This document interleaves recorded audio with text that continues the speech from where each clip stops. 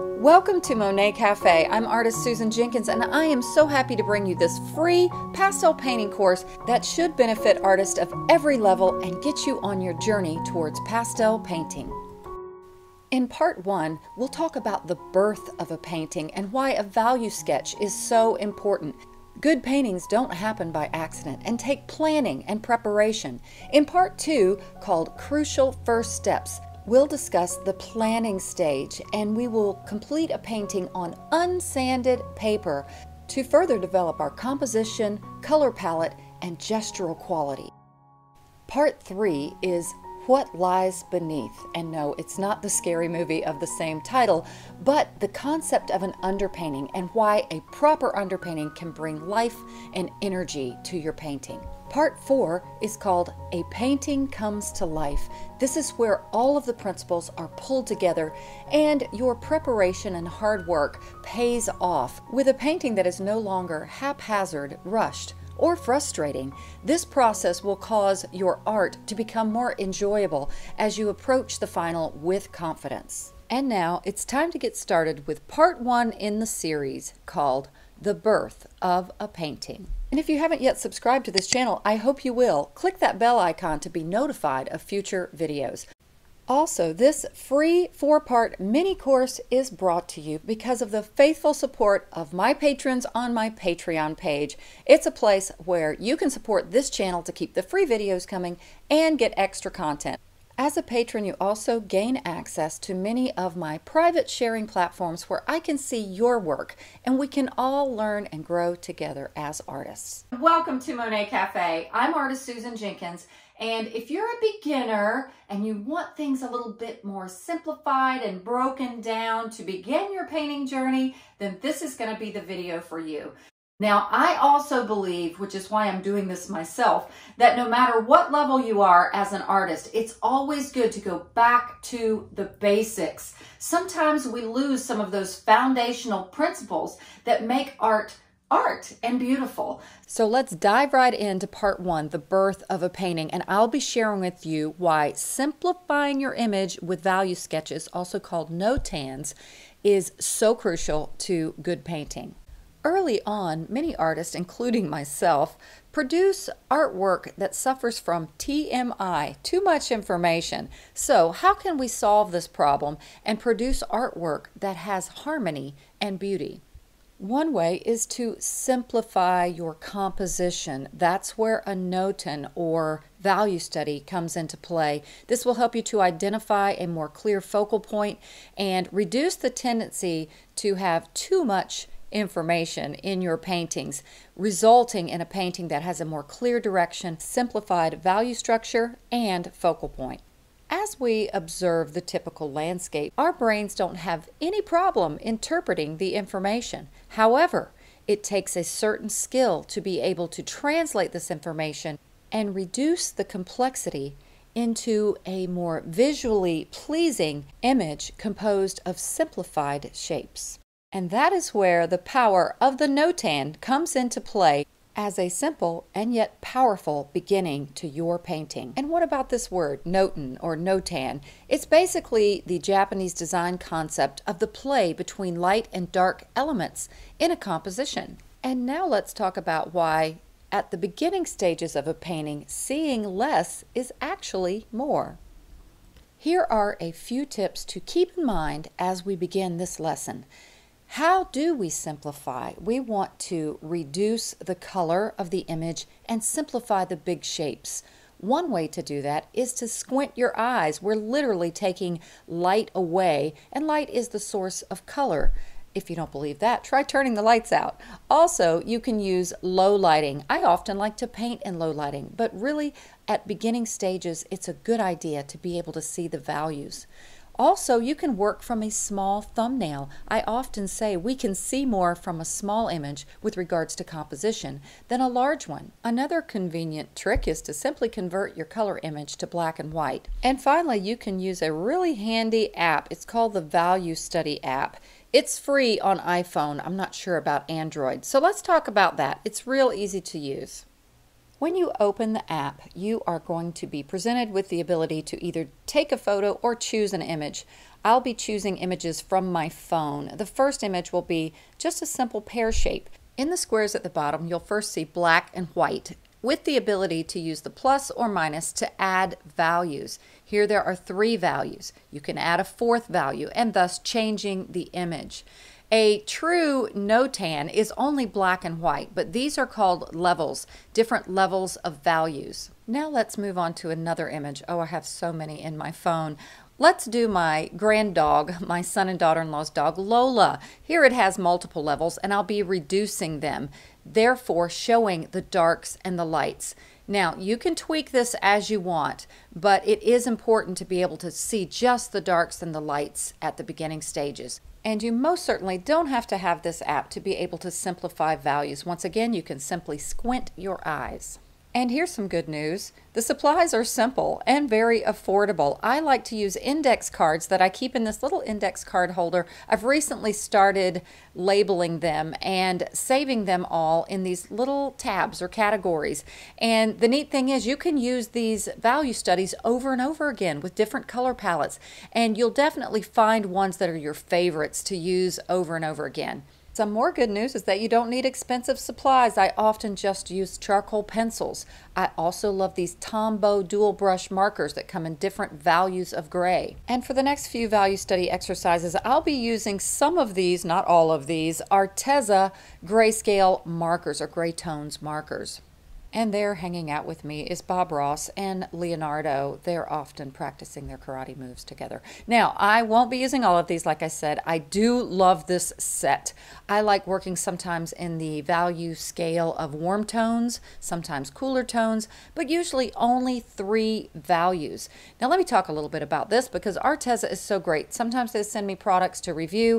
And like I said, there's 36 of them, and Arteza's packaging is always top notch. I love this container. It has a little magnetic tab there for opening, and it's really, really nice and substantial. I also love the fact that you don't have to try to reach your neck over and crane to look at the numbers. You can flip the back over and actually lay the whole box down so you can very easily see all of the markers. Now, as I said before, this is not to overwhelm you. I just liked this set, but you only need 3 values. Even if you just use a charcoal pencil, you can get the charcoal pencils that are dark, medium, and light, or you can just apply pressure, heavier, medium, and light. Here are the 3 values I'll be using. I'm sorry, I can't even see the numbers there, but basically dark, medium, and light. And now an image I'll be using is one I took out at my parents' property. It was some beautiful trees and a field, and as I've said before, there was a lot of information going on there. So when you convert it, I think in this particular one, I didn't use the value app I had mentioned before. There's another free app called the Notanizer. I think that's the one I used here. But again, you can squint. That's typically what I do, just so you know. This looks all fancy, what I'm doing here. I usually just squint my eyes, dim the lights, and I can see the big shapes and the darkest values. Often I like to identify the really dark values first, but lately I've also been kind of working middle and then dark and light. So I find people have their own unique ways of doing this, but one of my main strategies is to reproduce what I saw as beautiful in the actual image. And it was totally these clouds reaching up and the trees almost like they were observers of this beautiful day. I also liked there was some lines in that field. It wasn't a road, but I kind of created it to be more like a road.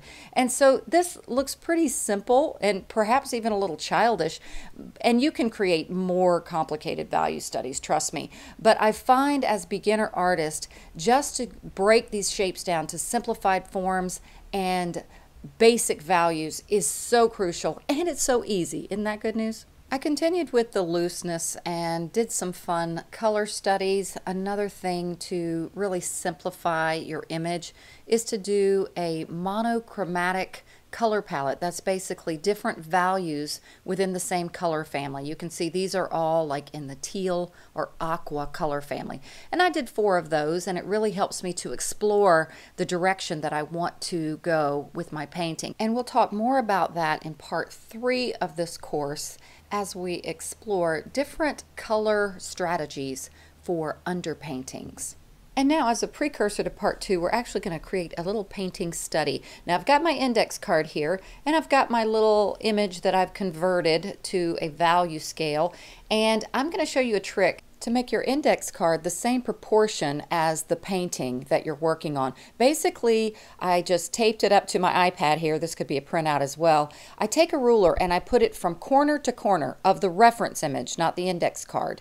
Then I just make a little mark at where the ruler hits the index card. You can see kind of like at about 16, where it says 16 inches on my ruler. That's kind of where it met. Now, if I simply cut off the bottom at this point, my index card will be the same proportions as my reference image. So I'll be doing this again later in the video, and you can probably get a better idea of it. And here I'm choosing 3 different values, dark, medium, and light. And with these, I did see the numbers. It's the cool grays, 01, 05, and 08. And here I'm giving just a little example of each of the values so you can have an idea whether you're using different products. Basically, you know, pretty simple, dark, medium, and light. My light actually could have been a little bit darker. Really for you guys to see it as well. So now I'm working with the middle gray marker, and I'm just getting in the basics of this composition. The reference image is actually another image from my parents' property, a beautiful lake behind their home. And I have converted it using the value app to get a more simplified value structure to work from. And by the way, if you're a patron of mine from my Patreon page, in this mini course, all 4 lessons, you will be receiving a downloadable JPEG of all of my reference images. So just one of the perks for being a patron of mine. And I am speeding up this portion a little bit here, but there is going to be some real time after this. I just wanted to talk through this and once again stress the importance of this first step. It may just seem basic, and I know we all just want to jump right into painting and into color, but what I believe is one of the most important things for me when I do these, always, I can tell you 100% of the time, my final painting comes out better when I take this step or do this value study ahead of time. But of course, we are establishing our values. We're getting a better idea of our composition. We can tweak things before committing to the painting. But what I find is one of the most beneficial aspects of this exercise is the fact that I feel I establish and generate more life into my value study sketch and thus my final painting when I take this step. I can feel, when I work small like this, I can feel what I liked about the original image better and represent it more clearly. And now to take our little value study and create a little painting study. This is part 2, which is actually putting this value study to work using color. And in this second step, I find it's again, always a way that helps my final painting. And I'm showing you once again how to mark your drawing surface or painting surface the same as your image. Once again, you saw me put up the image on top of my paper, do a diagonal of the image, mark it on my surface, resulting in a painting surface that's the same size as my reference. Here's my setup. I'm just using a little tabletop easel with a black piece of foam core board. I have my little Heilmann box. This is the mini Heilmann box. A few videos back on Monet Cafe, I did a little review of this box, actually show you how I packed it and give you a whole lot of information on it. And now I'll be choosing my color palette. I want to talk about the surface a little bit though. The surface I'm using here, that kind of tan paper you see, is a piece of sanded, it's like sandpaper, but a professional quality pastel paper.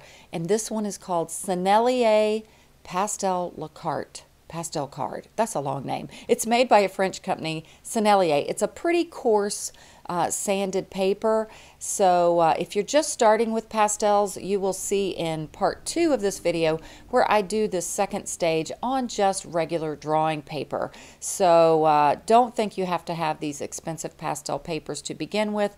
I just wanted to have a little fun with color, and I found this piece that was almost the size of my value study anyway. In part 2 in this course, I'm going to talk a little bit more about color strategies and picking out a color palette. But basically for this little study, I wanted to choose like autumn colors, kind of have a nice warm feel, but have some blues in there as well.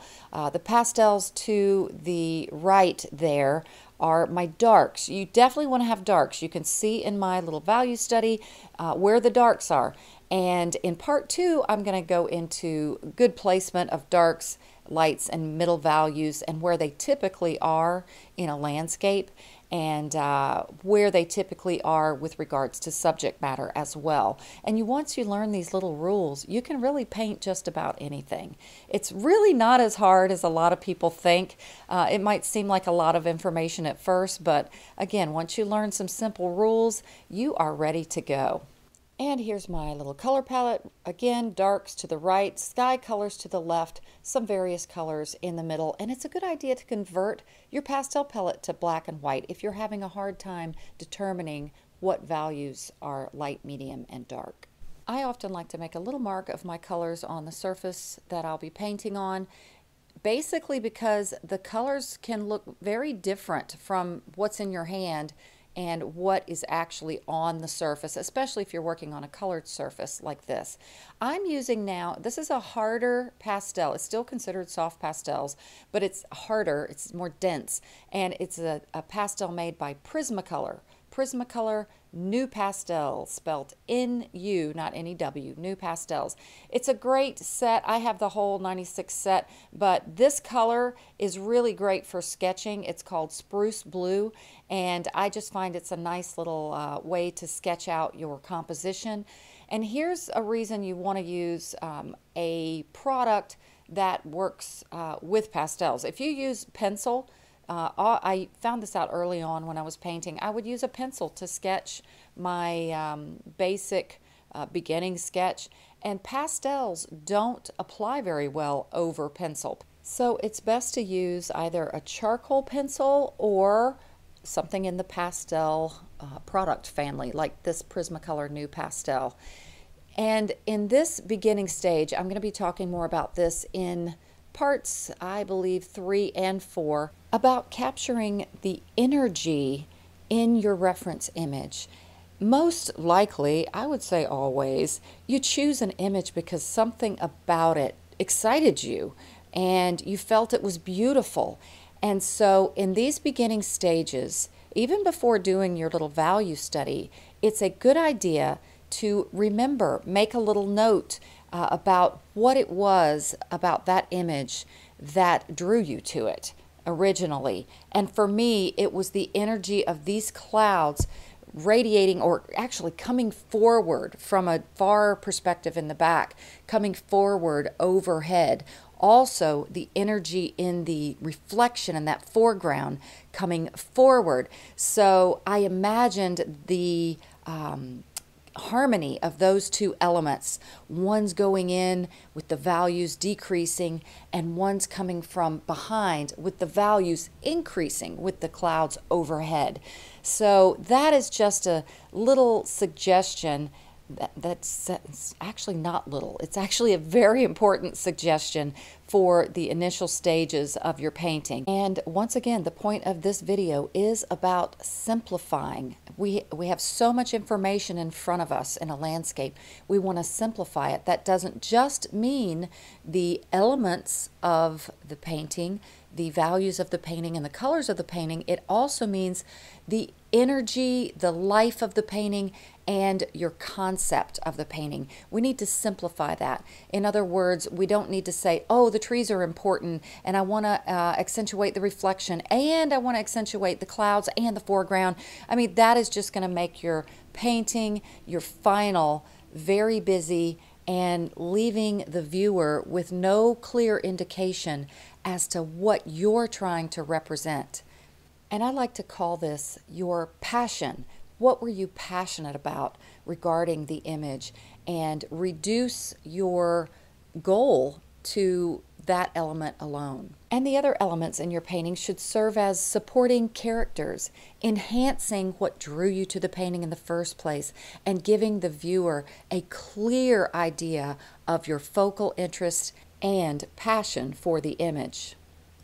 And now I'll speed this up only slightly while I finish the rest of this little color study, and I'll also add some music for your listening pleasure. And notice as I work that my effort is to keep my original passion about those clouds and the water, and I use directional strokes to pull the viewer in and bring those clouds forward as well. So enjoy, and don't go anywhere because I will be back at the end. I'll talk a little bit more about part 2 coming up and more. By the way, this song is called Waterfall by Akash Gandhi, and it's from the YouTube audio library.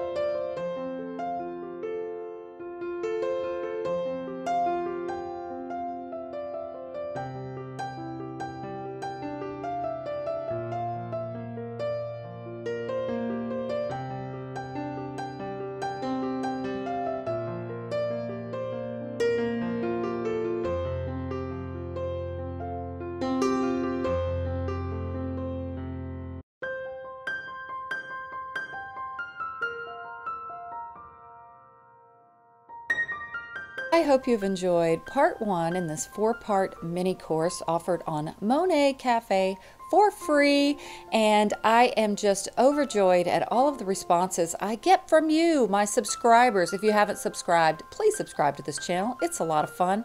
If you're a patron of mine, God bless you. You're the reason I'm able to bring these things on Monet Cafe. It really is because of the support from my patrons. So part 2, we're going to have some exciting learning where I'll be sharing some of those simple concepts I mentioned before about values and the structure of where they are and when to apply them in a painting. Also, we're going to talk about creating that energy within your work. So get excited about that. That should be coming soon. And once all 4 videos have been created and uploaded, I will have a playlist where you can watch them all in succession. All right, guys, happy painting. God bless you all. And thank you for being part of the Monet Cafe family.